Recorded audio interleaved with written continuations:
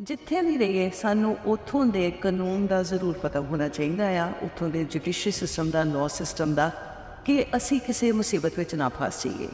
ਅਤੇ ਜੇ ਰੱਬ ਨਾ ਕਰੇ ਅਸੀਂ ਕਿਸੇ ਮੁਸੀਬਤ ਵਿੱਚ ਫਸ ਜਾਈਏ ਤਾਂ ਉਹਦੇ ਵਿੱਚੋਂ ਅਸੀਂ ਕਿਸ ਤਰ੍ਹਾਂ ਨਿਕਲਣਾ। ਸਿਸਟਮ ਆ ਜੁਡੀਸ਼ਰੀ ਸਿਸਟਮ ਉਹ ਅਤੇ ਆਸਟ੍ਰੇਲੀਆ ਦਾ, ਕੀ ਇਹ ਸੇਮ ਨੇ ਜਾਂ ਇਹਨਾਂ ਵਿੱਚ ਕੁਛ ਫਰਕ ਹੈ? ਦੇਖੋ ਜੀ, ਵੈਸੇ ਤਾਂ ਜਿਹੜਾ ਸਿੰਪਲ ਪ੍ਰੈਮਿਸ ਹੁੰਦਾ ਹੈ ਲਾਅ ਦਾ, ਉਹ ਤਾਂ ਬੇਸ ਜਿਹੜਾ ਹੁੰਦਾ ਉਹ ਸੇਮ ਹੀ ਹੁੰਦਾ, ਜਿਹਦੇ ਵਿੱਚ ਅਗਰ ਕੋਈ ਲੋਅਰ ਕੋਰਟ ਕੋਈ ਫੈਸਲਾ ਸੁਣਾਉਂਦਾ ਤਾਂ ਬੰਦਿਆਂ ਕੋਲ ਰਾਈਟਸ ਨੇ ਉਸ ਨੂੰ ਹਾਇਰ ਕੋਰਟ ਦੇ ਵਿੱਚ ਅਪੀਲ ਕਰਨ ਦੇ। ਇਹ ਜਿਹੜਾ ਪ੍ਰੈਮਿਸ ਹੈ ਉਹ ਜੁਡੀਸ਼ਰੀ ਦਾ ਸਿੰਪਲ ਹੈ, ਬੇਸਿਕ ਹੈ, ਉਹ ਆਲਮੋਸਟ ਸਾਰੀ ਕੰਟਰੀ ਦੇ ਵਿੱਚ ਅਵੇਲੇਬਲ ਆ। ਨਾਓ ਹਰੇਕ ਲਾਇਰ ਹਰੇਕ ਤਰੀਕੇ ਦਾ ਲਾਅ ਨਹੀਂ ਪ੍ਰੈਕਟਿਸ ਕਰ ਸਕਦਾ, ਬਹੁਤ ਡਿਫੀਕਲਟ ਆ। ਅਗਰ ਕਈ ਲਾਇਰਸ ਇੱਕ ਜਾਂ ਦੋ ਫੀਲਡਸ ਨੂੰ ਪਕੜ ਕੇ ਕਰ ਸਕਦੇ ਨੇ ਤਾਂ they are doing really well. So best ਚੀਜ਼ ਇਹ ਹੁੰਦੀ ਹੈ ਕਿ ਅਗਰ ਤੁਸੀਂ ਜਦੋਂ ਲਾਇਰ ਚੂਜ਼ ਕਰਨ ਜਾਓ ਤਾਂ ਉਹਨਾਂ ਦੇ ਕੋਲੋਂ ਪਹਿਲਾਂ ਇਹ ਸਵਾਲ ਪੁੱਛੋ ਕਿ ਵੀ ਉਹਨਾਂ ਨੇ ਇਹ ਜਿਹੇ ਕੇਸ ਪਹਿਲਾਂ ਕਿੰਨੇ ਕੀਤੇ ਨੇ। ਜੇ ਫੋਰ ਐਗਜ਼ਾਮਪਲ ਕੋਈ ਬੰਦਾ ਫੈਮਿਲੀ ਲਾਅ ਦੇ ਵਿੱਚ ਆਪਣੇ ਆਪ ਨੂੰ ਐਕਸਪਰਟ ਕਹਿੰਦਾ ਜੀ, ਤਾਂ ਉਹ ਐਗਜ਼ਾਮ ਦੇ ਕੇ ਇੱਕ ਐਕ੍ਰੈਡੀਟੇਸ਼ਨ ਵੀ ਲੈ ਸਕਦਾ ਲਾਇਰ, ਅਤੇ ਉਹ ਐਕ੍ਰੈਡੀਟੇਸ਼ਨ ਦੀ ਇੱਕ ਸਟੈਂਪ ਹੁੰਦੀ ਹੈ ਜਿਹੜੀ ਕਿ ਉਹ ਆਪਣੀ ਵੈਬਸਾਈਟ 'ਤੇ, ਆਪਣੇ ਕਾਰਡਸ 'ਤੇ, ਆਪਣੇ ਸਿਗਨੇਚਰ ਉੱਤੇ ਲਗਾ ਸਕਦਾ, ਹੋਰ ਆਮ ਬੰਦਾ ਕੋਈ ਨਹੀਂ ਲਗਾ ਸਕਦਾ ਜੀ। ਸੋ ਉਹ ਐਕ੍ਰੈਡੀਟੇਸ਼ਨ ਅਗਰ ਉਹਨਾਂ ਦੇ ਉੱਤੇ ਲੱਗੀ ਹੋਈ ਹੈ ਤਾਂ ਤੁਸੀਂ ਇੱਕ ਤਰੀਕੇ ਦੀ ਸਰਟਨਟੀ 'ਚ ਕਰ ਸਕਦੇ ਹੋ ਕਿ ਵੀ ਇਹ ਬੰਦਾ ਡੈਫੀਨੇਟਲੀ ਇਸ ਫੀਲਡ ਦੇ ਵਿੱਚ ਐਕਸਪਰਟ ਹੈ। ਬਹੁਤ ਘੱਟ ਇਹੋ ਜਿਹੇ ਇੰਸਟੈਂਸਿਸ ਨੇ ਜਿਹਦੇ 'ਚ ਬੰਦੇ ਕੋਲ ਪਰਮਨੈਂਟ ਰੈਜ਼ੀਡੈਂਸੀ ਨਾ ਹੋਵੇ ਪਰ ਫਿਰ ਵੀ ਲੀਗਲ ਏਡ ਅਵੇਲੇਬਲ ਹੋ ਜਾਵੇ। ਉਹ ਤੁਹਾਨੂੰ ਵਿਕਟੋਰੀਅਨ ਲੀਗਲ ਏਡ ਦੀ ਵੈਬਸਾਈਟ 'ਤੇ ਜਾ ਕੇ ਤੁਹਾਨੂੰ ਇਨਫੋਰਮੇਸ਼ਨ ਮਿਲ ਸਕਦੀ ਹੈ। ਪਰ ਮੀਨਸ ਟੈਸਟ ਹੁੰਦਾ ਹੈ ਕਿ ਤੁਹਾਡੇ ਕੋਲ ਐਸੈਟਸ ਕਿੰਨੇ ਨੇ, ਤੁਹਾਡੀ ਕਮਾਈ ਕਿੰਨੀ ਹੈ, ਤੁਹਾਡੇ ਕੋਲ ਘਰ ਹੈਗਾ ਕਿ ਨਹੀਂ ਹੈਗਾ, ਤੁਹਾਡੀ ਪੇ ਚੈੱਕਸ ਦੇਖਦੇ ਨੇ ਉਹ। ਇਸ ਤੋਂ ਪਹਿਲਾਂ ਕਿ ਉਹ ਡਿਸਾਈਡ ਕਰਨ ਕਿ ਤੁਹਾਨੂੰ ਫ੍ਰੀ ਲੀਗਲ ਐਡਵਾਈਸ ਜਾਂ ਫ੍ਰੀ ਤੁਹਾਡਾ ਕੇਸ ਲੜ ਸਕਦੇ ਨੇ ਕਿ ਨਹੀਂ ਲੜ ਸਕਦੇ। ਜਿਹੜੇ ਕਾਫੀ ਕੇਸਿਸ ਸਾਹਮਣੇ ਆਉਂਦੇ ਨੇ ਉਹ ਆਉਂਦੇ ਨੇ ਜੀ ਡਰਾਈਵਿੰਗ ਦੇ ਮੇਨ ਇਸ਼ੂਜ਼ ਤਾਂ ਬਹੁਤ ਆਉਂਦੇ ਨੇ ਜੀ। ਲੋਕਾਂ ਨੂੰ ਲੱਗਦਾ ਕਿ ਵੀ ਇਹ ਆਪਣਾ ਪਟਿਆਲੇ ਵਾਲਾ 22 ਨੰਬਰ ਫਾਟਕ ਹੈਗਾ ਅਤੇ ਆਪਾਂ ਫਾਟਕ ਟੱਪ ਲਾਂਗੇ ਤਾਂ ਕੋਈ ਪ੍ਰੋਬਲਮ ਨਹੀਂ ਗੱਲ ਹੈ, ਪਰ ਨਹੀਂ, ਇੱਥੇ ਤੁਹਾਨੂੰ ਸਪੀਡ ਲਿਮਿਟਸ ਬਾਅਦ 'ਚ ਜਾ ਕੇ ਫਿਰ ਚੇਤਾ ਆਉਂਦਾ ਕਿ ਜਦੋਂ ਆਪਾਂ ਟ੍ਰਾਂਸਫਰ ਕਰਦੇ ਹਾਂ ਆਪਣਾ ਵਿਕਟੋਰੀਅਨ ਲਾਇਸੈਂਸ ਦੇ ਉੱਤੇ, ਉਹਨਾਂ ਨੂੰ ਪਤਾ ਲੱਗ ਜਾਂਦਾ ਕਿ ਵੀ ਇਹ ਬੰਦਾ ਤਾਂ ਉਹੀ ਸੀਗਾ ਜਿਹਨੇ 8 ਪੁਆਇੰਟ ਫਲਾਣੀ ਥਾਂ 'ਤੇ ਕੱਟੇ ਸੀਗੇ। ਫਿਰ ਪ੍ਰੋਬਲਮ ਆਉਂਦੀ ਹੈ। ਸਤਿ ਸ਼੍ਰੀ ਅਕਾਲ, ਮੈਲਬਰਨ ਤੇ ਸੁਣ ਰਹੇ ਹੋ ਪੰਗੂ ਦੇ ਨਾਲ। ਅੱਜ ਸਾਡੇ ਸਟੂਡੀਓ ਵਿੱਚ ਇੱਕ ਖਾਸ ਮਹਿਮਾਨ ਆਏ ਹੋਏ ਹਨ, ਸਿੰਘ ਸੋਲਿਸਿਟਰਸ ਤੋਂ ਗਗਨਿੰਦਰ ਸਿੰਘ ਜੀ। ਦੋਸਤੋ, ਜਦੋਂ ਆਪਾਂ ਕਿਸੇ ਦੇਸ਼ ਵਿੱਚ ਰਹਿੰਦੇ ਹੋਈਏ, ਖਾਸ ਕਰਕੇ ਜਿੱਥੇ ਪੈਦਾ ਹੋਏ ਹੋਈਏ ਉਸ ਦੇਸ਼ ਨੂੰ ਛੱਡ ਕੇ ਦੂਸਰੇ ਦੇਸ਼ 'ਚ ਜਾਈਏ, ਜਿੱਥੇ ਵੀ ਰਹੀਏ ਸਾਨੂੰ ਉੱਥੋਂ ਦੇ ਕਾਨੂੰਨ ਦਾ ਜ਼ਰੂਰ ਪਤਾ ਹੋਣਾ ਚਾਹੀਦਾ ਆ, ਉੱਥੋਂ ਦੇ ਜੁਡੀਸ਼ਰੀ ਸਿਸਟਮ ਦਾ, ਲਾਅ ਸਿਸਟਮ ਦਾ, ਕਿ ਅਸੀਂ ਕਿਸੇ ਮੁਸੀਬਤ ਵਿੱਚ ਨਾ ਫਸ ਜਾਈਏ। ਅਤੇ ਜੇ ਰੱਬ ਨਾ ਕਰੇ ਅਸੀਂ ਕਿਸੇ ਮੁਸੀਬਤ ਵਿੱਚ ਫਸ ਜਾਈਏ ਤਾਂ ਉਹਦੇ ਵਿੱਚੋਂ ਅਸੀਂ ਕਿਸ ਤਰ੍ਹਾਂ ਨਿਕਲਣਾ, ਸਾਡੇ ਕੀ ਰਾਈਟਸ ਨੇ, ਕੀ ਡਿਊਟੀਜ਼ ਨੇ, ਇਹ ਸਾਨੂੰ ਜ਼ਰੂਰ ਪਤਾ ਹੋਣਾ ਚਾਹੀਦੀਆਂ।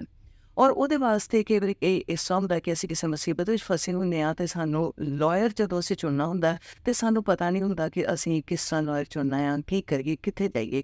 ਇਹੋ ਜਿਹੀਆਂ ਕੁਝ ਗੱਲਾਂ ਬਾਤਾਂ ਅੱਜ ਆਪਾਂ ਗਗਨਿੰਦਰ ਸਿੰਘ ਜੀ ਦੇ ਨਾਲ ਕਰਨੀਆਂ। ਅਤੇ ਜੇ ਤੁਹਾਡਾ ਕੋਈ ਸਵਾਲ ਹੋਏਗਾ ਅਤੇ ਕਿਉਂਕਿ ਸਾਡੀ ਜਿਹੜੀ ਵੀਡੀਓ ਆ ਉਹ ਫੇਸਬੁੱਕ ਦੇ ਉੱਪਰ ਹੋਵੇਗੀ ਅਤੇ ਤੁਸੀਂ ਉੱਥੇ ਕੌਮੈਂਟਸ ਕਰਕੇ ਸਾਨੂੰ ਸਵਾਲ ਪੁੱਛ ਸਕਦੇ ਹੋ ਅਤੇ ਆਪਾਂ ਗਗਨਿੰਦਰ ਸਿੰਘ ਜੀ ਕੋਲੋਂ ਉਸ ਸਵਾਲ ਦਾ ਜਵਾਬ ਲੈ ਕੇ ਤੁਹਾਨੂੰ ਜ਼ਰੂਰ ਦੇਵਾਂਗੇ।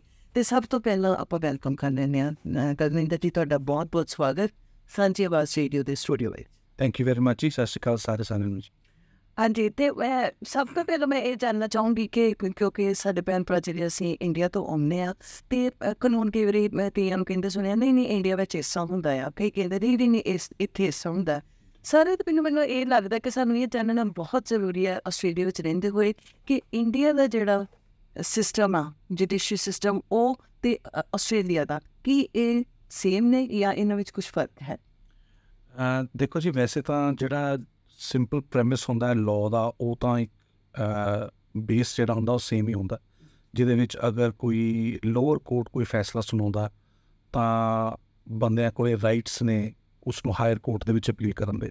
ਇਹ ਜਿਹੜਾ ਪ੍ਰੈਮਿਸ ਹੈ ਉਹ ਜੁਡੀਸ਼ਰੀ ਦਾ ਸਿੰਪਲ ਹੈ, ਬੇਸਿਕ ਹੈ, ਉਹ ਆਲਮੋਸਟ ਸਾਰੀ ਕੰਟਰੀ ਦੇ ਵਿੱਚ ਅਵੇਲੇਬਲ ਆ। ਲੇਕਿਨ ਅਗਰ ਆਪਾਂ ਗੱਲ ਕਰੀਏ ਕਿ ਲਾਅ ਜਿਹੜਾ ਬੇਸਿਕ ਲਾਅ ਆ ਕਿ ਉਹਦੇ 'ਚ ਡਿਫਰੈਂਸ ਹੈ ਕਿ ਨਹੀਂ, ਉਹ ਡੈਫੀਨੇਟਲੀ ਡਿਫਰੈਂਟ ਆ। ਫੋਰ ਐਗਜ਼ਾਮਪਲ ਅਗਰ ਮੈਂ ਤੁਹਾਨੂੰ ਇੱਕ ਛੋਟੀ ਜਿਹੀ ਐਗਜ਼ਾਮਪਲ ਦੇਵਾਂ ਤਾਂ ਇੱਥੇ ਆਸਟ੍ਰੇਲੀਆ ਦੇ ਵਿੱਚ ਜਿਹੜਾ ਕ੍ਰਿਮੀਨਲ ਲਾਅ ਹੈ ਉਹ ਕ੍ਰਾਈਮਸ ਐਕਟ ਦੇ ਅੰਡਰ ਆਉਂਦਾ, ਪਰ ਅਗਰ ਆਪਾਂ ਇੰਡੀਆ ਦੇਖੀਏ ਤਾਂ ਉਹ ਇੰਡੀਅਨ ਪੀਨਲ ਕੋਡ ਦੇ ਅੰਡਰ ਆਉਂਦਾ। ਸੋ ਔਰ ਜਿਹੜਾ ਲਾਅ ਬਣਾਇਆ ਜਾਂਦਾ ਹੈ ਉਹ ਸੁਸਾਇਟੀ ਦੀਆਂ ਪ੍ਰੋਬਲਮਸ ਨੂੰ ਦੇਖ ਕੇ ਬਣਾਇਆ ਜਾਂਦਾ ਹੈ।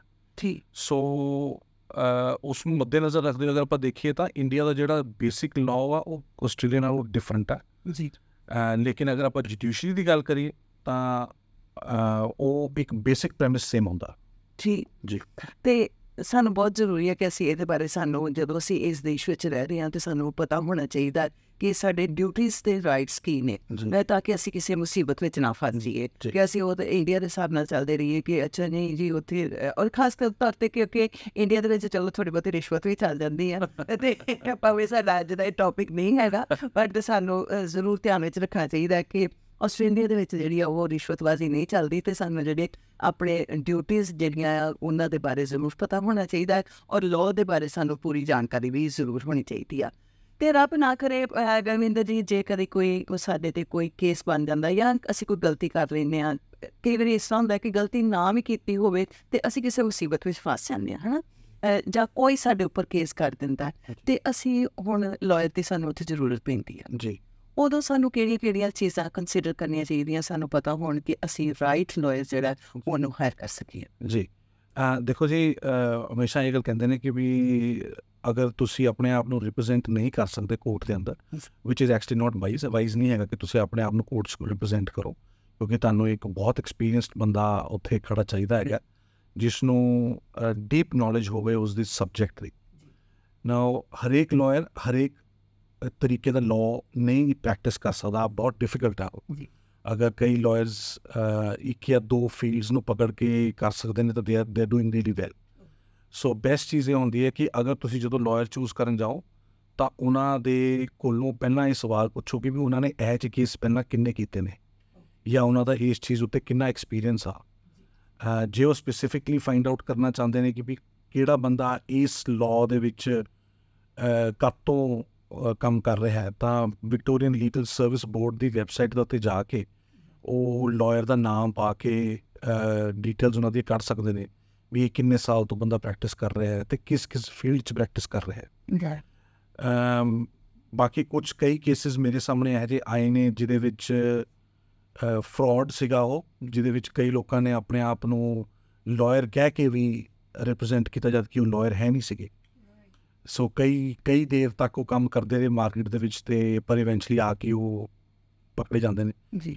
So it is very important ਕਿ ਅਗਰ ਤੁਸੀਂ ਕੋਈ ਲਾਇਰ ਲੱਭ ਰਹੇ ਹੋ, ਉਹਨਾਂ ਦੇ ਕ੍ਰੈਡੈਂਸ਼ੀਅਲਸ ਦੇਖਣੇ, ਉਹਨਾਂ ਦੀ ਵੈਬਸਾਈਟ ਜਾ ਕੇ ਦੇਖਣੀ, ਉਹਨਾਂ ਨਾਲ ਗੱਲ ਕਰਨੀ, ਔਰ ਵਿਕਟੋਰੀਅਨ ਲੀਗਲ ਸਰਵਿਸ ਬੋਰਡ ਦੀ ਵੈਬਸਾਈਟ 'ਤੇ ਜਾ ਕੇ ਉਹਦਾ ਨਾਂ ਪਾ ਕੇ ਤੁਸੀਂ ਸਰਚ ਕਰ ਸਕਦੇ ਹੋ ਕਿ ਇਹ ਬੰਦਾ ਐਕਚੁਅਲ ਦੇ ਵਿੱਚ ਵਕੀਲ ਹੈ ਵੀ ਹੈ ਕਿ ਨਹੀਂ। ਹਾਂਜੀ, ਬਹੁਤ ਵਧੀਆ ਗੱਲ ਤੁਸੀਂ ਦੱਸੀ ਹੈ। ਮੇਰਾ ਖਿਆਲ ਇਹ ਬਹੁਤ ਘੱਟ ਲੋਕਾਂ ਨੂੰ ਪਤਾ ਹੋਏਗਾ ਕਿ ਇਹ ਕਿੱਥੋਂ ਪਤਾ ਕੀਤਾ ਜਾ ਸਕਦਾ ਹੈ ਕਿ ਜਿਹੜਾ ਅਸੀਂ ਲਾਇਰ ਹਾਇਰ ਕਰ ਰਹੇ ਹਾਂ ਕਿ ਉਹ ਹੈਗਾ ਵੀ ਹੈ ਨਹੀਂ, ਜਾਂ ਜਿਸ ਫੀਲਡ ਦੇ ਵਿੱਚ ਮੈਨੂੰ ਲਾਇਰ ਚਾਹੀਦਾ ਕਿ ਉਹਦੇ ਵਿੱਚ ਕੋਈ ਐਕਸਪਰਟਿਸ ਹੈ ਨਹੀਂ ਜਾਂ ਨਹੀਂ ਹੈਗੀਆਂ। ਇਹ ਗੱਲ ਮੈਂ ਇੱਥੇ ਹੋਰ ਐਡ ਕਰਾਂ ਜੀ, ਇੱਕ ਵਿਕਟੋਰੀਆ ਦੇ ਵਿੱਚ ਲਾਅ ਇੰਸਟੀਚਿਊਟ ਆਫ ਵਿਕਟੋਰੀਆ ਹੈ ਜਿਸ ਦੇ ਅੰਦਰ ਉਹ ਨੈਸ਼ਨਲ ਐਕ੍ਰੈਡੀਟੇਸ਼ਨ ਵੀ ਕੱਢਦੇ ਨੇ। ਜੇ ਫੋਰ ਐਗਜ਼ਾਮਪਲ ਕੋਈ ਬੰਦਾ ਫੈਮਿਲੀ ਲਾਅ ਦੇ ਵਿੱਚ ਆਪਣੇ ਆਪ ਨੂੰ ਐਕਸਪਰਟ ਕਹਿੰਦਾ ਜੀ, ਤਾਂ ਉਹ ਐਗਜ਼ਾਮ ਦੇ ਕੇ ਇੱਕ ਐਕ੍ਰੈਡੀਟੇਸ਼ਨ ਵੀ ਲੈ ਸਕਦਾ ਲਾਇਰ, ਅਤੇ ਉਹ ਐਕ੍ਰੈਡੀਟੇਸ਼ਨ ਦੀ ਇੱਕ ਸਟੈਂਪ ਹੁੰਦੀ ਹੈ ਜਿਹੜੀ ਕਿ ਉਹ ਆਪਣੀ ਵੈਬਸਾਈਟ 'ਤੇ ਆਪਣੇ ਕਾਰਡਸ 'ਤੇ ਆਪਣੇ ਸਿਗਨੇਚਰ ਉੱਤੇ ਲਗਾ ਸਕਦਾ, ਹੋਰ ਆਮ ਬੰਦਾ ਕੋਈ ਨਹੀਂ ਲਗਾ ਸਕਦਾ ਜੀ। ਸੋ ਉਹ ਐਕ੍ਰੈਡੀਟੇਸ਼ਨ ਅਗਰ ਉਹਨਾਂ ਦੇ ਉੱਤੇ ਲੱਗੀ ਹੋਈ ਹੈ ਤਾਂ ਤੁਸੀਂ ਇੱਕ ਤਰੀਕੇ ਦੀ ਸਰਟਨਟੀ 'ਚ ਕਰ ਸਕਦੇ ਹੋ ਕਿ ਵੀ ਇਹ ਬੰਦਾ ਡੈਫੀਨੇਟਲੀ ਇਸ ਫੀਲਡ ਦੇ ਵਿੱਚ ਐਕਸਪਰਟ। ਜੀ, ਕਈ ਵਾਰ ਇਸ ਤਰ੍ਹਾਂ ਹੁੰਦਾ ਹੈ ਕਹਿੰਦੇ ਸੀ ਕਿ ਕਿਸੇ ਨੇ ਇੰਡੀਆ ਤੋਂ ਲਾਅ ਦੀ ਉਹਦੇ ਕੋਲ ਡਿਗਰੀ ਹੈਗੀ ਆ, ਹੈ ਨਾ, ਅਤੇ ਉਹ ਆਸਟ੍ਰੇਲੀਆ ਮਾਈਗ੍ਰੇਟ ਕਰ ਜਾਂਦੇ ਹਨ, ਅਤੇ ਕੀ ਇੱਥੇ ਆ ਕੇ ਉਹਨਾਂ ਨੂੰ ਫਿਰ ਪੜ੍ਹਾਈ ਕਰਨੀ ਪੈਂਦੀ ਹੈ ਜਾਂ ਕੋਈ ਸਪੈਸ਼ਲ ਸਰਟੀਫਿਕੇਟ ਲੈਣਾ ਪੈਂਦਾ ਕਿ ਉਹ ਇੱਥੇ ਪ੍ਰੈਕਟਿਸ ਕਰ ਸਕਣ, ਜਾਂ ਕਿ ਉਹ ਇੰਡੀਆ ਦੀ ਡਿਗਰੀ ਦੇ ਨਾਲ ਹੀ ਇੱਥੇ ਪ੍ਰੈਕਟਿਸ ਕਰ ਸਕਣ? ਮੈਂ ਇਸ ਬਾਰੇ ਓਪੀਨੀਅਨ ਦੇਣ ਤੋਂ ਪਹਿਲਾਂ ਮੈਂ ਕਹਿਦਾ ਕਿ ਮੇਰੀ ਇਹ ਇਨਫੋਰਮੇਸ਼ਨ ਪਰਫੈਕਟ ਨਹੀਂ ਹੋ ਸਕਦੀ, ਉਸ ਦਾ ਥੋੜ੍ਹਾ ਜਿਹਾ ਫਰਕ ਹੋਵੇ, ਲੇਕਿਨ ਇੰਨਾ ਕੁ ਮੈਨੂੰ ਪਤਾ ਹੈ ਕਿ ਵਿਕਟੋਰੀਅਨ ਲੀਗਲ ਐਡਮਿਸ਼ਨ ਬੋਰਡ ਜਿਹੜਾ ਹੈ ਉਹ ਇੱਕ ਸਰਟਨ ਰਿਕੁਆਇਰਮੈਂਟ ਰੱਖਦਾ ਹੈ ਕੋਈ ਬੇਸਿਕ 12-13 ਸਬਜੈਕਟਸ ਦੀ। ਸੋ ਅਗਰ ਤੁਹਾਡੇ ਕੋਲ ਓਵਰਸੀਜ਼ ਕੁਆਲੀਫਿਕੇਸ਼ਨ ਲਾਅ ਦੀ ਹੈਗੀ ਹੈ ਤੁਹਾਨੂੰ ਤਾਂ ਵੀ ਆਸਟ੍ਰੇਲੀਆ ਦੇ ਵਿੱਚ ਆ ਕੇ ਉਹ ਬੇਸਿਕ ਜਿਹੜੇ ਸਬਜੈਕਟਸ ਨੂੰ ਤੁਹਾਨੂੰ ਕਰਨੇ ਪੈਂਦੇ ਨੇ ਬਿਫੋਰ ਲੀਗਲ ਐਡਮਿਸ਼ਨ ਬੋਰਡ ਤੁਹਾਨੂੰ ਸਰਟੀਫਿਕੇਟ ਦੇ ਸਕੇ ਇਸ ਗੱਲ ਦਾ ਕਿ ਤੁਸੀਂ ਇੱਥੇ ਪ੍ਰੈਕਟਿਸ ਕਰ ਸਕਦੇ। ਵੰਸ ਤੁਸੀਂ ਉਹਨਾਂ ਨੂੰ ਆਪਣੇ ਸਬਜੈਕਟ ਦੱਸ ਦਿਓ ਫਿਰ ਉਹ ਕੰਡੀਸ਼ਨ ਵੀ ਪਾ ਸਕਦੇ ਨੇ ਜੀ ਕਿ ਵੀ ਨਹੀਂ ਤੁਸੀਂ 6 ਮਹੀਨੇ ਕਿਸੇ ਨਾਲ ਕਰੋ ਕੰਮ, ਜਾਂ ਸਾਲ ਕਰੋ, ਜਾਂ 1.5 ਸਾਲ ਕਰੋ, ਇੱਦਾਂ ਵੀ ਹੋ ਸਕਦਾ, ਪਰ ਇਹ ਡਿਪੈਂਡੈਂਟ ਹੈ ਲੀਗਲ ਐਡਮਿਸ਼ਨ ਬੋਰਡ 'ਤੇ। ਜੀ। ਅਤੇ ਕਈ ਵਾਰੀ ਇਸ ਤਰ੍ਹਾਂ ਹੁੰਦਾ ਹੈ ਕਿ ਕਿਸੇ ਕੋਲ ਫੀਸ ਨਹੀਂ ਹੁੰਦੀ ਅਤੇ ਉਹ ਕਹਿੰਦੇ ਕਿ ਅਸੀਂ ਗਵਰਨਮੈਂਟ ਕੋਲੋਂ ਹੈਲਪ ਲੈ ਲੈਂਦੇ ਹਾਂ, ਹੈ ਨਾ, ਜਿਹਨੂੰ ਲੀਗਲ ਏਡ ਕਹਿ ਦਿੰਦੇ। ਉਹਦਾ ਥੋੜ੍ਹਾ ਜਿਹਾ ਜੇ ਤੁਸੀਂ ਪ੍ਰੋਸੀਜਰ ਦੱਸ ਦਿਓ ਕਿ ਕਿਸ ਤਰ੍ਹਾਂ ਮਤਲਬ ਕਿ ਲਈ ਜਾ ਸਕਦੀ ਹੈ, ਗਵਰਨਮੈਂਟ ਵੱਲੋਂ ਹੈ ਕੋਈ ਲੀਗਲ ਏਡ ਅਵੇਲੇਬਲ ਜਾਂ ਨਹੀਂ? ਜੀ, ਹਰੇਕ ਲਾਅ ਫੀਲਡ ਵਾਸਤੇ ਲੀਗਲ ਏਡ ਅਵੇਲੇਬਲ ਨਹੀਂ ਹੈ। ਕੁਛ ਸਪੈਸੀਫਿਕ ਲੀਗਲ ਫੀਲਡਸ ਨੇ, ਜਿਵੇਂ ਫੈਮਿਲੀ ਲਾਅ ਹੈ ਜਾਂ ਕ੍ਰਿਮੀਨਲ ਲਾਅ ਹੈ, ਇਹ ਜਿਹੀ ਜਿਹੜੀ ਫੀਲਡਸ ਹੈਗੀਆਂ ਇਹਦੇ ਵਿੱਚ ਲੀਗਲ ਏਡ ਅਵੇਲੇਬਲ। ਲੇਕਿਨ ਇਹ ਆਸਟ੍ਰੇਲੀਅਨ ਸਿਟੀਜ਼ਨਸ ਵਾਸਤੇ ਜ਼ਿਆਦਾ ਅਵੇਲੇਬਲ ਹੈ ਜਾਂ ਪਰਮਨੈਂਟ ਰੈਜ਼ੀਡੈਂਟਸ ਵਾਸਤੇ। ਬਹੁਤ ਘੱਟ ਇਹੋ ਜਿਹੇ ਇੰਸਟੈਂਸਿਸ ਨੇ ਜਿਹਦੇ 'ਚ ਬੰਦੇ ਕੋਲ ਪਰਮਨੈਂਟ ਰੈਜ਼ੀਡੈਂਸੀ ਨਾ ਹੋਵੇ ਪਰ ਫਿਰ ਵੀ ਲੀਗਲ ਏਡ ਅਵੇਲੇਬਲ ਹੋ ਜਾਵੇ। ਉਹ ਤੁਹਾਨੂੰ ਵਿਕਟੋਰੀਅਨ ਲੀਗਲ ਏਡ ਦੀ ਵੈਬਸਾਈਟ 'ਤੇ ਜਾ ਕੇ ਤੁਹਾਨੂੰ ਇਨਫੋਰਮੇਸ਼ਨ ਮਿਲ ਸਕਦੀ ਹੈ। ਪਰ ਮੀਨਸ ਟੈਸਟ ਹੁੰਦਾ ਹੈ ਕਿ ਤੁਹਾਡੇ ਕੋਲ ਐਸੈਟਸ ਕਿੰਨੇ ਨੇ, ਤੁਹਾਡੀ ਕਮਾਈ ਕਿੰਨੀ ਹੈ, ਤੁਹਾਡੇ ਕੋਲ ਘਰ ਹੈਗਾ ਕਿ ਨਹੀਂ ਹੈਗਾ, ਤੁਹਾਡੀ ਪੇ ਚੈੱਕਸ ਦੇਖਦੇ ਨੇ ਉਹ, ਇਸ ਤੋਂ ਪਹਿਲਾਂ ਕਿ ਉਹ ਡਿਸਾਈਡ ਕਰਨ ਕਿ ਤੁਹਾਨੂੰ ਉਹ ਫ੍ਰੀ ਲੀਗਲ ਐਡਵਾਈਸ ਜਾਂ ਫ੍ਰੀ ਤੁਹਾਡਾ ਕੇਸ ਲੜ ਸਕਦੇ ਨੇ ਕਿ ਨਹੀਂ ਲੜ ਸਕਦੇ। ਸੋ ਇਹ ਬਹੁਤ ਸਪੈਸੀਫਿਕ ਮੈਟਰ ਦੇ ਉੱਤੇ ਡਿਪੈਂਡ ਕਰਦਾ। ਪਰ ਅਗਰ ਉਹਨਾਂ ਨੇ ਜਨਰਲ ਇਨਫੋਰਮੇਸ਼ਨ ਲੈਣੀ ਹੈ ਤਾਂ ਵਿਕਟੋਰੀਅਨ ਲੀਗਲ ਏਡ, ਜਾਂ ਜਿਹਨੂੰ ਆਪਾਂ www.legalaid.vic.gov.au ਉਹਨਾਂ ਦੀ ਵੈਬਸਾਈਟ 'ਤੇ ਜਾ ਕੇ ਜਾਂ ਗੂਗਲ ਕਰ ਲਓ ਉਹਨਾਂ ਨੂੰ, ਅਤੇ ਤੁਹਾਨੂੰ ਉਹਨਾਂ ਉੱਤੇ ਕਾਫੀ ਇਨਫੋਰਮੇਸ਼ਨ ਮਿਲ ਜਾਏਗੀ ਤੁਹਾਨੂੰ। ਠੀਕ। ਅਤੇ ਜਿਹੜੀ ਉਹ ਫ੍ਰੀ ਆਪਾਂ ਨੂੰ ਜੇ ਮਤਲਬ ਕਿ ਮਿਲ ਜਾਂਦੀ, ਅਸੀਂ ਕੁਆਲੀਫਾਈ ਕਰ ਲੈਂਦੇ ਹਾਂ ਹੈ ਨਾ ਲੀਗਲ ਏਡ ਵਾਸਤੇ, ਅਤੇ ਤੁਹਾਨੂੰ ਲੱਗਦਾ ਕਿ ਉਹ ਜਿਹੜਾ ਇੱਕ ਪ੍ਰਾਈਵੇਟ ਹਾਇਰ ਕੀਤਾ ਹੋਇਆ ਲਾਇਰ ਆ ਜੀ, ਉਹ ਅਤੇ ਜਾਂ ਫਿਰ ਜਿਹੜੀ ਅਸੀਂ ਫ੍ਰੀ ਲੀਗਲ ਏਡ ਲੈ ਰਹੇ ਹਾਂ ਉਹ ਸੇਮ ਹੁੰਦੀ ਹੈ ਜਾਂ ਉਹਨਾਂ ਵਿੱਚ ਕੋਈ? ਦੇਖੋ ਜੀ, ਵੈਸੇ ਜਿੰਨੇ ਪ੍ਰਾਈਵੇਟ ਲਾਇਰਸ ਨੇ ਮੈਨੂੰ ਇਸ ਗੱਲ ਦੇ ਉੱਤੇ ਦੇ ਅਪੋਜ਼ ਮੀ, ਲੇਕਿਨ ਮੇਰੇ ਹਿਸਾਬ ਨਾਲ ਜਿਹੜੇ ਲੀਗਲ ਏਡ ਦੇ ਲਾਇਰਸ ਹੈ they are very competent, they are actually highly competent. Because ਤੁਹਾਨੂੰ ਯਾਦ ਆ ਆਪਾਂ ਜਦੋਂ ਇੰਡੀਆ ਸੀਗੇ, ਆਪਾਂ ਸਰਕਾਰੀ ਹਸਪਤਾਲ ਜਾਂਦੇ ਹਾਂ ਤਾਂ ਇੱਕ ਡਾਕਟਰ ਜਿਹੜਾ ਹੈ ਉਹ ਦਿਨ ਦੇ ਵਿੱਚ 100, 150, 200 ਪੇਸ਼ੈਂਟ ਦੇਖਦਾ। ਬਿਲਕੁਲ। ਇਸ ਕਰਕੇ ਉਹਨਾਂ ਦਾ ਜਿਹੜਾ ਐਕਸਪੀਰੀਅੰਸ ਉਹ ਬਹੁਤ ਵੇਰੀਡ ਹੁੰਦਾ। ਹਾਂਜੀ। ਉਹਨਾਂ ਕੋਲ ਟਾਈਮ ਸ਼ਾਇਦ ਨਹੀਂ ਹੁੰਦਾ। ਇਸੇ ਤਰੀਕੇ ਨਾਲ ਜਿਹੜੇ ਲੀਗਲ ਏਡ ਨੇ ਉਹ ਦਿਨ ਦੇ ਕਈ ਕੇਸ ਹੈਂਡਲ ਕਰਦੇ ਨੇ ਜਾਂ ਸਾਲ ਦੇ ਕਈ ਕੇਸ ਹੈਂਡਲ ਕਰਦੇ ਨੇ, ਔਰ ਬੜੇ ਡਿਫਰੈਂਟ ਤਰੀਕੇ ਦੇ ਕੇਸਿਸ ਹੈਂਡਲ ਕਰਦੇ ਨੇ। ਸੋ ਉਹਨਾਂ ਦਾ ਜਿਹੜਾ ਐਕਸਪੀਰੀਅੰਸ ਹੈ ਇਟ ਇਜ਼ ਸੈਕਿੰਡ ਟੂ ਨਨ। ਹਾਂ, ਕਿ ਬਲਕਿ ਉਹ ਜ਼ਿਆਦਾ ਲੋਕਾਂ ਦੇ ਨਾਲ ਡੀਲ ਕਰਦੇ ਆ, ਜ਼ਿਆਦਾ ਡਿਫਰੈਂਟ ਤਰੀਕੇ ਦੇ ਕੇਸਿਸ ਨੇ ਜਿਹੜੇ, ਹੈ ਨਾ। ਬਟ ਫਿਰ ਉਹ ਹਰ ਇੱਕ ਨੂੰ ਨਹੀਂ ਨਾ ਕੁਆਲੀਫਾਈ ਨਹੀਂ ਕਰਦੇ। ਹਰੇਕ ਬੰਦਾ ਕੁਆਲੀਫਾਈ ਤਾਂ ਨਹੀਂ ਕਰਦਾ ਜੀ, ਕਿਉਂਕਿ ਜੇ ਹਰੇਕ ਬੰਦਾ ਕੁਆਲੀਫਾਈ ਕਰਨ ਲੱਗ ਜੇ ਤਾਂ ਸਰਕਾਰ ਕੋਲ ਇੰਨੇ ਵਕੀਲ ਹਾਇਰ ਕਰਨ ਵਾਸਤੇ ਪੈਸੇ ਵੀ ਚਾਹੀਦੇ ਨੇ, ਰਿਸੋਰਸਿਸ ਵੀ ਚਾਹੀਦੇ ਨੇ, ਬਿਲਕੁਲ, ਅਤੇ ਉਹ ਬਹੁਤ ਡਿਫੀਕਲਟ ਹੈ। It's a very difficult task. ਔਰ ਮੈਂ ਇਹ ਕਈ ਕਲਾਇੰਟਸ ਜਿਹੜੇ ਮੇਰੇ ਫਰਮ 'ਚ ਵੀ ਆਉਂਦੇ ਨੇ, ਅਤੇ ਮੈਂ ਅਗਰ ਦੇਖਦਾ ਕਿ ਉਹ ਫਾਈਨੈਂਸ਼ੀਅਲੀ ਥੋੜ੍ਹੇ ਜਿਹੇ ਸਟ੍ਰੇਨਡ ਹੈਗੇ ਨੇ, ਤਾਂ ਮੈਂ ਉਹਨਾਂ ਨੂੰ ਆਪਸ਼ਨ ਓਪਨ ਹੀ ਦੇ ਦੇਣਾ ਕਿ ਵੀ ਤੁਹਾਡੇ ਕੋਲ ਲੀਗਲ ਏਡ ਦੀ ਆਪਸ਼ਨ ਹੈ, ਤੁਸੀਂ ਜਾ ਕੇ ਪਲੀਜ਼ ਉਹਨਾਂ ਨਾਲ ਗੱਲ ਕਰੋ। ਜੇ ਤੁਹਾਨੂੰ ਲੀਗਲ ਏਡ ਮਿਲਦੀ ਹੈ ਤਾਂ ਪਲੀਜ਼ ਟੇਕ ਇਟ, ਬਿਕੋਜ਼ ਉਸ ਤੋਂ ਬੈਟਰ ਲਾਇਰਸ ਤੁਹਾਨੂੰ ਕਿਤੇ ਮਿਲਣੇ ਮੁਸ਼ਕਿਲ ਨੇ। It's very difficult. ਓਕੇ। ਤਾਂ ਇੱਕ ਵਾਰੀ ਤੁਸੀਂ ਕੁਆਲੀਫਾਈ ਕਰ ਗਏ ਅਤੇ ਫਿਰ ਉਹ ਪ੍ਰੋਪਰਲੀ ਤੁਹਾਨੂੰ ਹੈਲਪ ਕਰਦੇ ਆ ਕਿ ਸਿਰਫ ਇਨੀਸ਼ੀਅਲ ਐਡਵਾਈਸ ਵਾਸਤੇ ਕਰਦੇ ਜਾਂ ਪੂਰੇ ਕੇਸ ਦੇ ਵਿੱਚ ਤੁਹਾਨੂੰ ਸਪੋਰਟ ਮਿਲਦੀ ਹੈ?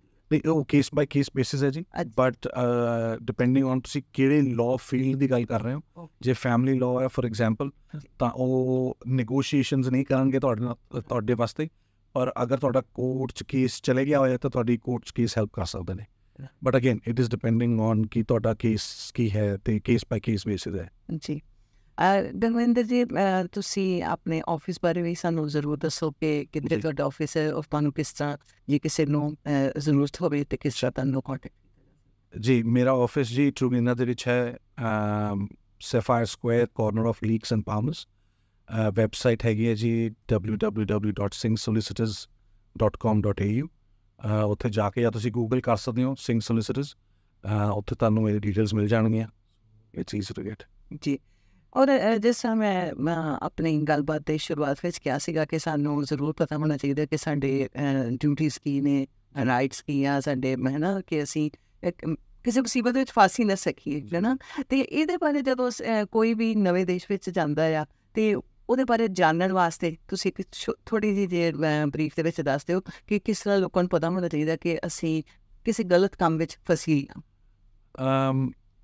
ਥੋੜ੍ਹਾ ਜਿਹਾ ਵਾਈਡ ਕੁਐਸਚਨ ਹੈ ਜੀ, ਬਟ ਅਗਰ ਤੁਸੀਂ ਸਪੈਸੀਫਿਕਲੀ ਸਟੂਡੈਂਟਸ ਬਾਰੇ ਗੱਲ ਕਰ ਰਹੇ ਹੋ ਤਾਂ ਸਟੂਡੈਂਟਸ ਵਾਸਤੇ ਮੇਰੀ ਇਹੀ ਐਡਵਾਈਸ ਰਹਿੰਦੀ ਹੈ ਕਿ ਜੇ ਤੁਸੀਂ ਕਾਲਜ 'ਚ ਐਡਮਿਸ਼ਨ ਲਿੱਤੀ ਹੈ ਤਾਂ ਕਾਲਜ ਜ਼ਰੂਰ ਜਾਓ, ਕਿਉਂਕਿ ਇਮੀਗ੍ਰੇਸ਼ਨ ਡਿਪਾਰਟਮੈਂਟ ਜਿਹੜਾ ਹੈ ਉਹ ਦੇ ਹੈਵ ਮੈਨੀ ਵੇਜ਼ ਟੂ ਚੈੱਕ ਜੀ ਹੈ ਨਾ। ਅਤੇ ਜੇ ਤੁਹਾਨੂੰ ਉਹਨਾਂ ਨੇ ਸਪੈਸੀਫਿਕ ਨੰਬਰ ਆਫ ਆਵਰਸ ਕੰਮ ਕਰਨ ਲਈ ਕਿਹਾ, ਤੁਸੀਂ ਜ਼ਿਆਦਾ ਨਾ ਕਰੋ ਤਾਂ ਬੈਟਰ ਹੈ। ਅਤੇ ਮੈਂ ਹਮੇਸ਼ਾ ਇਹ ਗੱਲ ਕਹਿੰਦਾ ਕਿ ਜੇ ਤੁਹਾਡਾ ਕਿਤੇ ਕੰਮ ਕਰ ਰਹੇ ਹੋ, do it right, get paid properly, cash 'ਚ ਪੈਸੇ ਨਾ ਲਓ ਤਾਂ ਬੈਟਰ ਆ। ਲੇਕਿਨ ਇਹ ਸਾਰੀਆਂ ਪਰਫੈਕਟ ਚੀਜ਼ਾਂ ਨੇ ਜੀ, ਪਰ ਵਰਲਡ ਪਰਫੈਕਟ ਨਹੀਂ ਹੈਗਾ। ਆਪਣੇ ਇੰਪਲੋਇਜ਼ ਵੀ ਕਈ ਜਿਹੜੇ ਨੇ ਉਹ ਦੇ ਪ੍ਰੈਫਰ ਡੂਇੰਗ ਅਦਰ ਥਿੰਗਸ। ਜਿਹੜੇ ਕਾਫੀ ਕੇਸਿਸ ਸਾਹਮਣੇ ਆਉਂਦੇ ਨੇ ਉਹ ਆਉਂਦੇ ਨੇ ਜੀ ਡਰਾਈਵਿੰਗ ਦੇ ਮੇਨ ਇਸ਼ੂਜ਼ ਤਾਂ ਬਹੁਤ ਆਉਂਦੇ ਨੇ ਜੀ। ਲੋਕਾਂ ਨੂੰ ਲੱਗਦਾ ਕਿ ਵੀ ਇਹ ਆਪਣਾ ਪਟਿਆਲੇ ਵਾਲਾ 22 ਨੰਬਰ ਫਾਟਕ ਹੈਗਾ ਅਤੇ ਆਪਾਂ ਫਾਟਕ ਟੱਪ ਲਾਂਗੇ ਤਾਂ ਕੋਈ ਪ੍ਰੋਬਲਮ ਨਹੀਂ ਗੱਲ ਹੈ, ਪਰ ਨਹੀਂ, ਇੱਥੇ ਤੁਹਾਨੂੰ ਸਪੀਡ ਲਿਮਿਟਸ ਬਾਅਦ 'ਚ ਜਾ ਕੇ ਫਿਰ ਚੇਤਾ ਆਉਂਦਾ ਕਿ ਜਦੋਂ ਆਪਾਂ ਟ੍ਰਾਂਸਫਰ ਕਰਦੇ ਹਾਂ ਆਪਣਾ ਵਿਕਟੋਰੀਅਨ ਲਾਇਸੈਂਸ ਦੇ ਉੱਤੇ, ਉਹਨਾਂ ਨੂੰ ਪਤਾ ਲੱਗ ਜਾਂਦਾ ਕਿ ਵੀ ਇਹ ਬੰਦਾ ਤਾਂ ਉਹੀ ਸੀਗਾ ਜਿਹਨੇ 8 ਪੁਆਇੰਟ ਫਲਾਣੀ ਥਾਂ 'ਤੇ ਕੱਟੇ ਸੀਗੇ। ਫਿਰ ਪ੍ਰੋਬਲਮਸ ਆਉਂਦੀਆਂ ਨੇ। ਹਾਂ, ਜ਼ਿਆਦਾਤਰ ਮੈਨੂੰ ਲੱਗਦਾ ਕਿ ਲੋਕ ਇਸ ਤਰ੍ਹਾਂ ਵੀ ਕਰਦੇ ਆ ਕਿ ਜਦੋਂ ਫਾਈਨਸ ਬਹੁਤ ਜ਼ਿਆਦਾ ਹੋਣ ਲੱਗ ਪੈਂਦੇ ਆ ਅਤੇ ਫਿਰ ਉਹ ਕਹਿੰਦੇ ਕਿ ਮੈਂ ਅੱਛਾ ਫਾਈਨ ਪੇ ਨਹੀਂ ਕਰਨੇ, ਕੋਈ ਗੱਲ ਨਹੀਂ ਹੈ ਨਾ। ਅਤੇ ਬੜੇ ਕਈ ਲੋਕਾਂ ਦੇ ਫਾਈਨ ਜਿਹੜੇ ਨੂੰ ਦੱਸ ਰਹੇ ਹੁੰਦੇ ਆ ਕਿ ਮੇਰੇ 3,000 ਫਾਈਨ ਹੋ ਗਿਆ, ਮੈਂ ਪੇ ਨਹੀਂ ਕਰ ਰਿਹਾ ਜੀ, ਹੈ ਨਾ। ਅਤੇ ਉਹ ਫਿਰ ਉਹਨਾਂ ਨੂੰ ਐਟ ਦਾ ਐਂਡ ਕੋਈ ਨਾ ਕੋਈ ਟਾਈਮ ਆਏਗਾ ਕਿ ਜਦੋਂ ਉਹਨਾਂ ਨੂੰ ਪੇ ਕਰਨੇ ਹੀ ਪੈਣਗੇ। ਅੱਜ ਉਸ ਤੋਂ ਬਾਅਦ ਜਿਹੜੇ ਫਾਈਨਸ ਨੇ ਉਹ ਵਾਰੰਟ ਬਣ ਜਾਂਦੇ ਨੇ ਜੀ। ਹਾਂਜੀ, ਵਾਰੰਟ ਜਿਹੜੇ ਨੇ ਸ਼ੈਰਿਫ ਕੋਲ ਚਲੇ ਜਾਂਦੇ ਨੇ। ਹਾਂਜੀ, ਅਤੇ ਸ਼ੈਰਿਫ ਸ਼ਾਇਦ ਤੁਹਾਡੇ ਘਰ ਅੱਜ ਨਾ ਆਵੇ ਜਾਂ ਕੱਲ੍ਹ ਨਾ ਆਵੇ, ਪਰ ਪਰਸੋਂ ਤਾਂ ਆਏਗਾ। ਇਵੈਂਚੁਅਲੀ ਤੁਹਾਡੀ ਵਾਰੀ ਆਉਣੀ ਹੈ। ਅਤੇ ਜੇ ਤੁਸੀਂ ਇੰਨੀ ਰੱਬ ਤੋਂ ਅਰਦਾਸ ਕਰੋ ਕਿ ਉਦੋਂ ਨਾ ਆਵੇ ਜਦੋਂ ਤੁਹਾਡੀ PR ਪੈਣ ਵਾਲੀ ਹੋਵੇ। ਹਾਂਜੀ, ਕਿਉਂਕਿ ਉਸ ਟਾਈਮ ਦੇ ਉੱਤੇ ਫਿਰ ਇਮੀਗ੍ਰੇਸ਼ਨ ਡਿਪਾਰਟਮੈਂਟ ਕੋਲ ਇੱਕ ਕੈਰੈਕਟਰ ਟੈਸਟ ਹੁੰਦਾ। ਮੈਨੂੰ of the top of the head ਮੈਨੂੰ ਯਾਦ ਨਹੀਂ, I think condition number 50 something ਹੁੰਦੀ ਹੈ ਜੀ, ਜਿਹਦੇ ਵਿੱਚ ਅਗਰ ਇਮੀਗ੍ਰੇਸ਼ਨ ਡਿਪਾਰਟਮੈਂਟ ਨੂੰ ਇਹ ਲੱਗਦਾ ਕਿ ਤੁਹਾਡਾ ਕਰੈਕਟਰ ਆਸਟ੍ਰੇਲੀਆ ਦੀ ਕਮਿਊਨਿਟੀ ਵਾਸਤੇ ਠੀਕ ਨਹੀਂ ਹੈ, ਤਾਂ ਉਸ ਬੇਸਿਸ ਦੇ ਉੱਤੇ ਉਹ ਤੁਹਾਡੀ PR ਜਾਂ ਸਿਟੀਜ਼ਨਸ਼ਿਪ ਕੈਂਸਲ ਕਰ ਸਕਦੇ ਨੇ। ਸੋਰੀ, ਕੈਂਸਲ ਇਨ ਦਾ ਸੈਂਸ PR ਤੁਹਾਨੂੰ ਦੇਣ ਤੋਂ ਮਨਾ ਕਰ ਸਕਦੇ ਨੇ ਅਤੇ ਸਿਟੀਜ਼ਨਸ਼ਿਪ ਦੇਣ ਤੋਂ ਮਨਾ ਕਰ ਸਕਦੇ ਨੇ। So you goat to be careful ਇਹ ਚੀਜ਼ਾਂ ਤੋਂ। ਕਈ ਵਾਰੀ ਇਸ ਤਰ੍ਹਾਂ ਹੁੰਦਾ ਕਿ ਅਸੀਂ ਕੋਈ ਗਲਤੀ ਨਹੀਂ ਕੀਤੀ ਹੁੰਦੀ ਹੈ ਨਾ, ਅਤੇ ਅਸੀਂ ਫਿਰ ਵੀ ਕਿਸੇ ਮੁਸੀਬਤ 'ਚ ਫਸ ਜਾਂਦੇ ਹਾਂ। ਕਈ ਵਾਰੀ ਸਾਨੂੰ ਗਲਤ ਫਾਈਨ ਵੀ ਆ ਜਾਂਦੇ ਨੇ ਜੀ, ਹੈ ਨਾ, ਅਤੇ ਅਸੀਂ ਸੋਚਦੇ ਹਾਂ ਕਿ ਅੱਛਾ ਹੁਣ ਫਾਈਨ ਆ ਗਿਆ, ਇਹ ਤਾਂ ਹੁਣ ਦੇਣਾ ਹੀ ਪੈਣਾ ਜੀ। ਹੁਣ ਕੀ ਕਰੀਏ, ਮਤਲਬ ਕਿ ਅਸੀਂ ਇਹਨੂੰ ਸਾਨੂੰ ਪਤਾ ਨਹੀਂ ਹੁੰਦਾ ਕਿ ਚੈਲੰਜ ਕਿਸ ਤਰ੍ਹਾਂ ਕਰਨਾ। ਜਾਂ ਤੁਹਾਡੇ ਉੱਪਰ ਕਿਸੇ ਨੇ ਗਲਤ, ਕਈ ਵਾਰੀ ਲੋਕ ਕੇਸ ਵੀ ਗਲਤ ਕਰ ਦਿੰਦੇ ਆ ਤੁਹਾਡੇ ਉੱਪਰ, ਹੈ ਨਾ, ਅਤੇ ਉਹਨੂੰ ਕਈਆਂ ਨੂੰ ਕਿਉਂਕਿ ਕੋਈ ਕਦੇ ਕਿਸੇ ਨੇ ਲਾਇਰ ਨਹੀਂ ਹਾਇਰ ਕੀਤਾ ਹੁੰਦਾ, ਕਦੇ ਕੋਈ ਕੋਰਟ ਕਚਹਿਰੀ ਨਹੀਂ ਗਿਆ ਹੁੰਦਾ, ਅਤੇ ਉਹਨੂੰ ਲੱਗਦਾ ਕਿ ਅੱਛਾ ਮਤਲਬ ਕਿ ਹੁਣ ਮੈਂ ਮੁਸੀਬਤ 'ਚ ਫਸ ਗਿਆ, ਹੁਣ ਜੋ ਵੀ ਹੋਇਆ ਮੈਨੂੰ ਇਹ ਝੱਲਣਾ ਪੈਣਾ ਜੀ, ਹੈ ਨਾ। ਉਹਦੇ ਬਾਰੇ ਜੇ ਥੋੜ੍ਹਾ ਜਿਹਾ ਤੁਸੀਂ ਦੱਸੋ ਕਿ ਅਸੀਂ ਕਿਸ ਚੈਲੰਜ ਕਰ ਸਕਦੇ ਜੀ। ਜਿਹਦਾ ਫਾਈਨਸ ਵਾਲੀ ਗੱਲ ਹੈ ਜੀ, ਉਹ ਤਾਂ ਫਾਈਨਸ ਪਿੱਛੇ ਲਿਖਿਆ ਹੁੰਦਾ ਵੀ ਤੁਸੀਂ ਕਿਸੇ ਨੂੰ ਜਾਂ ਤਾਂ ਨੋਮੀਨੇਟ ਕਰ ਸਕਦੇ ਜਾਂ ਤੁਸੀਂ ਅਗਰ ਕੋਰਟ 'ਚ ਜਾਣਾ ਚਾਹੋ ਤਾਂ ਕੋਰਟ 'ਚ ਚੈਲੰਜ ਵੀ ਕਰ ਸਕਦੇ ਹੋ। ਉਹ ਰਾਈਟ ਜਿਹੜਾ ਹੈ ਸਰਕਾਰ ਨੇ, ਜੁਡੀਸ਼ਰੀ ਨੇ ਬਹੁਤ ਕਲੀਅਰਲੀ ਦਿੱਤਾ ਹੋਇਆ ਜੀ। ਜੁਡੀਸ਼ਰੀ ਜਿਹੜੀ ਹੈ ਇੱਥੋਂ ਦੀ ਬਹੁਤ ਸੋਲਿਡ ਹੈ ਜੀ। ਉਹ ਕਹਿੰਦੇ ਨੇ ਕਿ ਚਾਹੇ 100 ਗਿਲਟੀ ਬੰਦਾ ਸਕਾਟ ਫਰੀ ਚਲੇ ਜਾਵੇ, ਪਰ ਇੱਕ ਗਲਤ ਬੰਦਾ, ਇੱਕ ਸ਼ਰੀਫ ਇਨਸਾਨ ਜਾਂ ਜਿਸਨੇ ਗਲਤੀ ਨਾ ਕੀਤੀ ਹੋਵੇ, ਉਹਨੂੰ ਨਾ ਗਿਲਟੀ ਕਰਾ ਦਿੱਤਾ ਜਾਵੇ। ਸੋ ਉਹ ਪ੍ਰੈਮਿਸ ਬਹੁਤ ਸਟਰੋਂਗ ਹੈ ਜੀ, ਔਰ ਜੁਡੀਸ਼ਰੀ ਸਾਡੀ ਇੱਥੇ ਇਸ ਚੀਜ਼ ਨੂੰ ਮੰਨਦੀ ਹੈ। ਇਸ ਕਰਕੇ ਅਗਰ ਤੁਹਾਨੂੰ ਲੱਗਦਾ ਹੈ ਕਿ ਤੁਸੀਂ ਕੋਈ ਗਲਤੀ ਨਹੀਂ ਕੀਤੀ ਹੈ, ਇਹ ਤੁਹਾਡਾ ਫਾਲਟ ਨਹੀਂ ਹੈ, ਤਾਂ ਆਈ ਸਟਰੋਂਗਲੀ ਐਨਕਰੇਜ ਯੂ, ਤੁਸੀਂ ਲਾਇਰ ਕਰਕੇ ਜਾਂ ਲੀਗਲ ਏਡ ਕਰਕੇ ਜਾਂ ਆਪ ਆਪਣੇ ਆਪ, ਅਗਰ ਤੁਸੀਂ ਕੌਨਫੀਡੈਂਟ ਹੈਗੇ ਹੋ ਤਾਂ ਆਪਣੇ ਆਪ ਨੂੰ ਰਿਪਰੈਜ਼ੈਂਟ ਕਰਕੇ ਜ਼ਰੂਰ ਕੋਰਟ 'ਚ ਤੁਸੀਂ ਆਪਣਾ ਡੇ ਲਓ, ਅਤੇ ਜੁਡੀਸ਼ਰੀ ਆਲਵੇਜ਼ ਮੇਕਸ ਦ ਰਾਈਟ ਡਿਸੀਜਨ। ਅਤੇ ਤੁਸੀਂ ਹੁਣ ਇੰਨੀ ਦੇਰ ਦੇ ਪ੍ਰੈਕਟਿਸ ਕਰ ਰਹੇ ਹੋ ਅਤੇ ਤੁਹਾਡੇ ਕੋਲ ਵੀ ਡੋਮੈਸਟਿਕ ਵਾਇਲੈਂਸ ਦੇ ਕੇਸਿਸ ਜਿਹੜੇ ਨੇ ਉਹ ਆਉਂਦੇ ਹੋਣਗੇ, ਹੈ ਨਾ ਜੀ। ਅਤੇ ਉਹਦੇ ਵਿੱਚ ਮਤਲਬ ਕਿ ਕਿੰਨਾ ਕੁ ਜਿਹੜੇ ਆਸਟ੍ਰੇਲੀਅਨ ਗਵਰਨਮੈਂਟ ਆ ਇਹਨਾਂ ਕੇਸਿਸ ਨੂੰ ਕਿੰਨਾ ਕੁ ਸੀਰੀਅਸ ਲੈਂਦੀ ਆ? ਮੈਂ ਕੌਨਫਲਿਕਟ ਆਫ ਇੰਟਰਸਟ ਕਰਕੇ ਇਸ ਚੀਜ਼ ਬਾਰੇ ਗੱਲ ਕਰ ਨਹੀਂ ਪਾਊਂਗਾ, ਲੇਕਿਨ ਇਹ ਹੈ ਕਿ ਵੀ ਆਸਟ੍ਰੇਲੀਅਨ ਸਰਕਾਰ ਇਸ ਚੀਜ਼ ਬਾਰੇ ਕਾਫੀ ਸੀਰੀਅਸਲੀ ਸੋਚਦੀ ਹੈ ਜੀ। ਜੈਮਿੰਦਰ ਜੀ, ਤੁਹਾਡਾ ਬਹੁਤ ਬਹੁਤ ਧੰਨਵਾਦ। ਤੁਸੀਂ ਆਪਣਾ ਸਮਾਂ ਕੱਢਿਆ ਕਮਿਊਨਿਟੀ ਵਾਸਤੇ ਔਰ ਆ ਕੇ ਸਾਡੇ ਇੰਨੇ ਕੁ ਸਵਾਲਾਂ ਦੇ ਜਵਾਬ ਦਿੱਤੇ। ਆਉਂਦੇ ਸਮੇਂ ਵਿੱਚ ਤੁਹਾਨੂੰ ਜ਼ਰੂਰ ਅਸੀਂ ਇਨਵਾਈਟ ਕਰਦੇ ਰਹਾਂਗੇ ਤਾਂ ਕਿ ਜਿਹੜੇ ਹੋਰ ਸਵਾਲ ਹੋਣਗੇ ਕਮਿਊਨਿਟੀ ਦੇ ਅਸੀਂ ਉਹਨਾਂ ਨੂੰ ਡਿਸਕਸ ਕਰ ਸਕੀਏ। ਬਹੁਤ ਬਹੁਤ ਧੰਨਵਾਦ। ਥੈਂਕ ਯੂ ਜੀ। ਸਤਿ ਸ਼੍ਰੀ ਅਕਾਲ।